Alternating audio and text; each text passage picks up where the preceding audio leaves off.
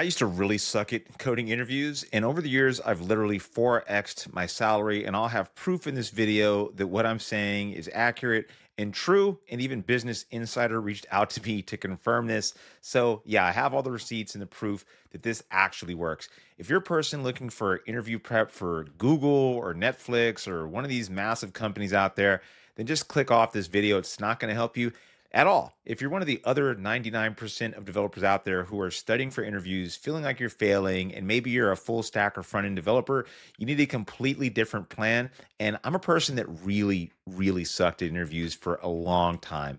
I went to a coding boot camp. I didn't learn to code until I was around 30. Since then, I've worked at multiple companies around the Bay Area, went from a lowly developer up to an engineering manager, now a senior engineer at a large tech company, and I've worked at a ton of places in between. I know what it's like to suck and I know what it's like to not suck. So I want to give you some practical advice and examples of what I've done you can start doing right now to increase your chances of passing your next tech interview. Along the way, I'll mention some resources that you can check out in the show notes. Grab them, they're yours for completely free. So 5 years ago, I was doing an interview for a senior developer role. I had a literal panic attack. My heart was pounding. I couldn't get my words out. I thought I was having a heart issue. And it's even scarier because I actually have a history of having heart issues. I asked the interviewer to restart the call. This is one of many embarrassing moments I've had over the years. One time at Google, the guy basically laughed me out of the room. He said, "This is why we don't hire self-taught developers." And then there was the time at Meta when I was on the phone screen trying to solve a recursion problem. I couldn't figure it out. I knew I couldn't figure it out. So I literally asked to end the call right there on the spot. He's like, "Are you sure?" In this guy's defense, he was super cool, not like the guy at Google who was a total jerk. But this guy was like, "Are you sure? You want me to help you out?" I said, "Nah, I think I'm just wasting your time. I'm just going to hit the old dusty trail," right? And that was embarrassing. I mean, these are all complete failures on my part. And I knew something. I'm like, I either will get better at interviewing or I'm going to be at the mercy of the market for the rest of my career. I'm in the San Francisco Bay Area, and I just wanted a better process for learning how to attack interviews. At the same time, though, most of my interviews weren't Google or Netflix or Meta or Amazon. They were like no-name startups that paid pretty well that I actually was interested in going to. I needed a completely different strategy. And here are the things that I changed and started doing that changed everything for me. Number one, I built a library of personal stories. There's nothing worse than when you're on one of those recruiter calls or that phone screen or the behavioral interview, especially if you're a manager, and they'll ask you one of these questions. Tell me about a time you solved a hard technical problem. Tell me about that conflict with a teammate. What's a project you're proud of? When did you fail? Instead of freestyling this, because almost all of our interviews are remote now, I just literally wrote this stuff in a Word document. I thought through what are the different stories that kind of show evidence of leadership or grit, determination, technical ability, technical depth. And then I just put them all in a document that I can easily look up. I catalog these, and even now, the more things I do, the more I add to my little story bank. And I can map these experiences to questions. That way I'm not thinking, wait, how did I actually solve that latency issue in 2020 at that random startup where I used to work? That's 6 years ago almost now. There's no way I'm just going to remember that off the dome, right? I need this stuff written down and I need to paint a good story. Remember, this is a story you're telling. Doesn't mean to lie. It just means that you'll have to think deeper than, oh yeah, I think I changed that one configuration in this code base that I'm not really familiar with anymore. It's just, you can get into a not so fun state if you have a half-baked story, right? So just have this stuff down because you know they're going to ask you these questions. So I know most of these stories now cold, and I have what happened, what I learned, and what they revealed about me. This is how you kind of sell yourself, because what good is passing the coding round in an interview just to bomb the behavioral section? And people write this off, and I used to too, until I did bomb a behavioral interview and they told me, you passed the coding and the technical and the system design, but you didn't pass the behavioral interview. I didn't have enough good stories that showed that I was capable of being a manager on that team. And I have a little exercise for you below that's going to help you tell a technical story for your next interview that I think you're going to find pretty useful. Next up, let's just be honest here. You can't suck at coding, right? You can't just be a personality hire, even though I do think that it's okay to be a personality hire. More on that in another episode. But you need to get clear on your technical gaps. So I needed to understand, where do I suck and where do I need to really focus my attention? I don't want to be a master of everything, right? I just want to focus on the things that trip me up. So for me at this time, it was closures, prototypal inheritance, recursion, and coding challenges, things like frequency counters, building small components in React, things like pagination or React performance optimization things. These are areas where I was failing a lot and I didn't have a lot of knowledge that I had acquired naturally. So I had to go get this knowledge. So I was building out small projects in vanilla JavaScript at the time, now with TypeScript. I made videos explaining these concepts out loud. I later learned this is actually a scientific technique called the Feynman technique, where you learn by teaching. This was super duper valuable because when I got on camera to try to explain something like closure, I quickly understood that I didn't really know what the hell I was talking about.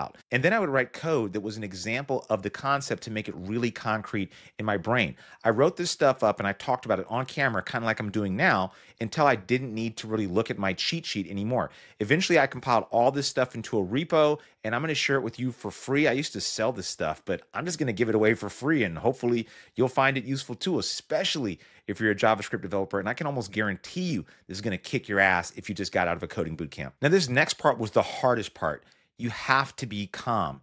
Nerves will eat you up more than almost anything else in a coding interview. There are studies that have proved this out, but just intuitively, you know that during an interview, it's a weird scenario. You have somebody literally judging you for lots and lots of money. So I did something kind of weird. I had this odd thought in my head. I'm like, how do people that skydive just like do that every day? I'm like, that must be pretty boring if you skydived every day. And I thought, why is it boring if you skydive every day, but not if you do it like once every 30 years or something like that, right? The first time you do it, it's going to be incredibly nerve-wracking and scary. But after you do it 100 times, it's just kind of boring, right? It's like your 9 to 5. I'm like, well, maybe I could treat interviews like that. So how can I do a bunch of interviews and just kind of get over my nerves? Well, luckily there's a site called pramp.com. I know there's also interviewing.io, not sponsored by either one of these people, by the way. I really like both these services. I use pramp.com quite a lot, and I interviewed with strangers. I bombed questions. I embarrassed myself, but I got used to it. And then I realized it's not the end of the world. I'm like, yeah, dead silence is kind of awkward. Not knowing how to solve a problem is kind of awkward. Sometimes you get mean people. Sometimes you get really nice people. It just taught me that, okay, like my nerves aren't firing off at 100% when I'm on a camera explaining some code. This was actually the biggest unlock ever. After a while, it started to just kind of feel routine. It was terrifying the first few times, but after like 10 or 12 times, it's just like, okay, I'm doing this again. I wanted them to be boring, and eventually they were. Now, I should mention, I also went to a program, Interview Kickstart. I learned on the side. Now, Interview Kickstart was really good for FAANG prep. I bombed all my FAANG interviews, but it gave me the confidence and the technical ability to then interview at other places. Now, startups in the Bay Area didn't ask anything like what we had learned at Interview Kickstart, which was exclusively DSA and system design. There are more than enough videos on how to learn DSA, data structures and algorithms, that I don't think it's worth going through here. I think the project that I have in the show notes that's going to teach you all the other stuff, like sliding window, frequency counters, building games with vanilla JavaScript, prototypal inheritance, closures, small design patterns, rebuilding functions that are used in libraries like Lodash. That's going to be what's likely going to come up in your interview. And of course, the number one question for any full stack or React developer is going to be, build me a small React component that fetches data and displays it on the screen, and maybe you'll update it in some way. This is the stuff you should be doing. The result of doing all this work was my salary grew from 60K around 2013 or 14 when I started, all the way up to 250 around was my base at the peak of my salary during this time. That was from a series of aggressive job hops, also negotiating, which is a whole other story, but I'll give you my most simple negotiating tactic ever. I've shared this with other students at Parsity, and honestly, this is all I do when I negotiate. Literally, this is all I do. I say, this is a great offer. Thank you so much. I'm really excited to start. I was hoping to come in at this range, 10 to 20% more. Arbitrary number. I don't talk too much. I don't give a bunch of examples. I don't say I did some research. I don't do any of that. I don't really care to. I've been a manager, and the unfortunate reality is you're always given a budget of how much you can give somebody, or at least at many companies. And what you will do is you'll come in at some number that they tell you to come into, or you'll make up the number, and you'll expect that the person might ask for more. You want to leave that wiggle room. Now, if the person doesn't ask for more, well, now the company has saved money, and now you're not really obligated to tell the person, hey, there was more money. You just didn't ask for it.